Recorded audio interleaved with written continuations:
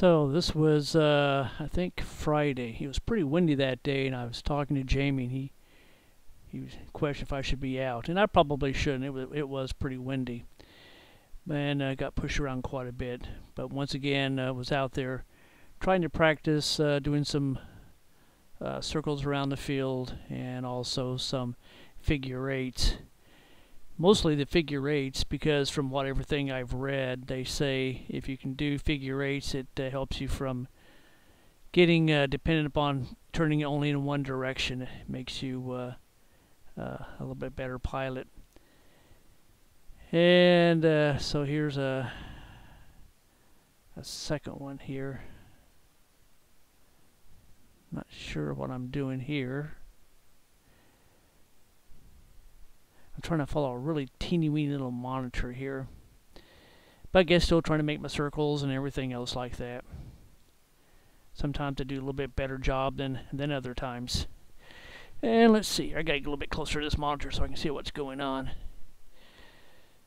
So my plan was to try to be as a little bit lower to the ground. This one I didn't work out too well. I was getting pushed around by the wind quite a bit. Probably should have packed things up and come on home, because it turned out ended up hitting the ground really hard one time, and it pretty much knocked the motor, or stripped the bolts out of the motor, which weren't very long anyway. I mean, these are like extremely small bolts, and I like to kid about it being basically not much bigger than a hair length in diameter. It's just really small. They are bigger than that. It just seems really small. But they only protrude up through the base just a teeny-weeny bit, so any shock to it just tears it off. And once you strip those threads and that plastic there, that solid road, you gotta put a different motor on, which is what I ended up doing.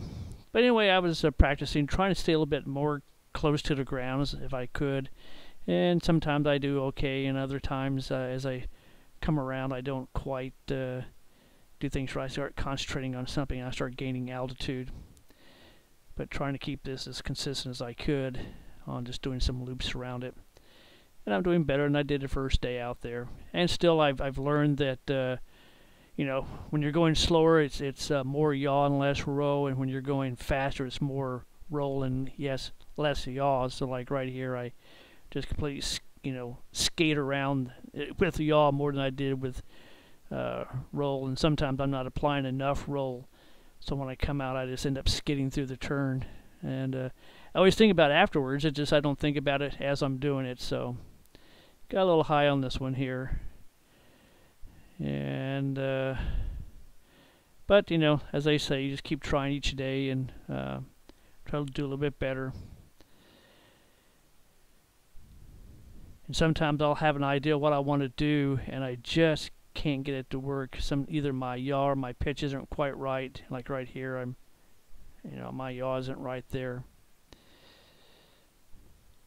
And it's not that I'm being overly critical. It's just, I'm trying to learn how to do it. I've never flown a fixed wing plane, so I've never really, messed with yaw and roll.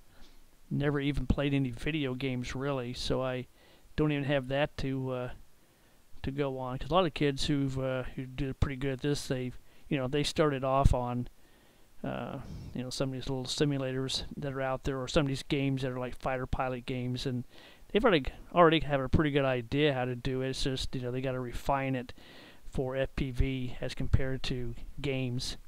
But I don't even have that. And here I was trying to practice doing a little bit softer landing there, and I didn't do too bad. I need to learn to do a little bit better than that, even to get much slower, because like I said, this thing is not very durable, and that's one of the things that came out in some of the reviews, that this particular FPV drone is not very durable. They could have done a better job. It's just, it's cheap. I got it cheap because I knew I'd probably tear it up, but at any rate. But that was a little bit better of a turn there. Got to get the roll right there. So sometimes I'm just doing loops around it. Sometimes it's obvious because of the fact that I couldn't pull out quite right. And other times it's just, I was just making a complete lap around the field.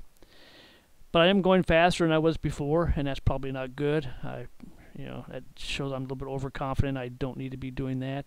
And there my yaw was completely messed up, so I had to pull out of it and go all the way around rather than swing through and do a figure-8. But, live and learn. And let's see here. And some of them I do a little bit better. I think this one was one where I actually did a halfway tight turn around it, and that's more what I want to be able to do consistently, but I just don't have the experience yet to be able to do it. It'll come in time. I didn't learn how to drive a car in one day. I shouldn't expect to learn how to do this in one day. And that wasn't too terribly bad, other than I skidded through it again. It's a lot of fun to do. Like I said, it's very challenging. For a 66-year-old dude like me, it's all I could do to keep up with this, like drinking from a fire hose. But I'll just keep working through it and see what happens here. And I found out really the stuff on my PC. Ooh, that one just about clipped the top of the deal there. Luckily, I bailed out of that one. I need to start learning to do that more, bailing out. But anyway, I was going to say, it doesn't really help me a whole lot on my simulator. My PC is so slow that it's basically telling me that, hey, you're not this bad. It's just your PC is so slow it can't keep up with the movement, so you're getting negative results from it.